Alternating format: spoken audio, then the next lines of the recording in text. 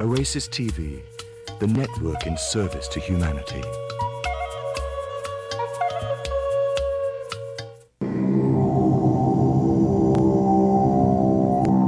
What I find particularly powerful about sound is that it's what could be called a subtle energy, but it's a very gross subtle energy, meaning it's a very, very slow-moving subtle energy.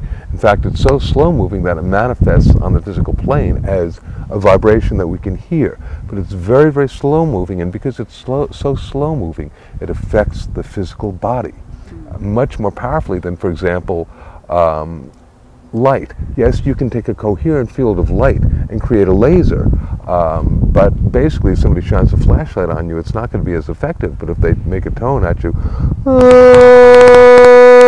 it's going to affect your etheric fields, because there are these things called harmonics. They're geometric multiples of the fundamental frequency that will go and affect the etheric fields and the chakras, and yet at the same time the fundamental frequency will go in and affect you on a cellular DNA level. Here's a quote that I often just share with people who think that, at first, well, the idea of healing with sound, how strange. Here's a quote, came from the New York Times. Sound, shaped into dazzling tool, can make, break, or rearrange molecular structure and levitate objects. Wow. Okay, so we're talking about an energy form here that can rearrange molecular structure.